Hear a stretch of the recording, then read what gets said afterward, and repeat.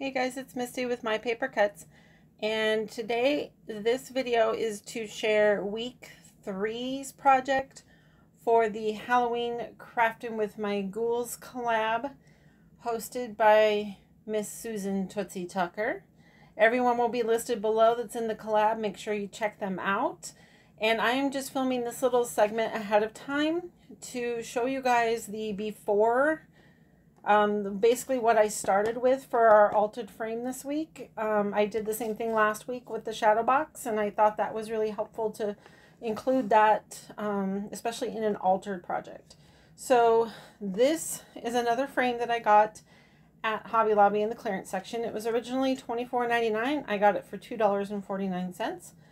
It is just a wood frame with a 5x5 opening, and the back has an easel. And the reason why I picked this up is because it has it's a really good, nice, sturdy wood frame, but it has this layer on top that's either vinyl or paper that's cut out, and it's obviously glued to the frame, and then it has a clear coat over the top. And I think part of the reason why people weren't buying it was because there's all these little pieces that obviously, came off and got all over the frame in the process. So there's a lot of imperfections.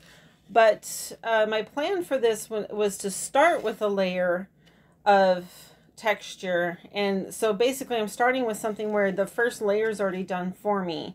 And as you'll see when I share this project, it is a mixed media project, which is something I've been wanting to learn this year. I've only toyed with it a little bit, and my goal for 2020 was to learn mixed media, so I decided this was a good opportunity to push myself out of my comfort zone and give it a shot. So I hope you guys like what turns out. I'm excited to see what I can accomplish, and I'll be right back.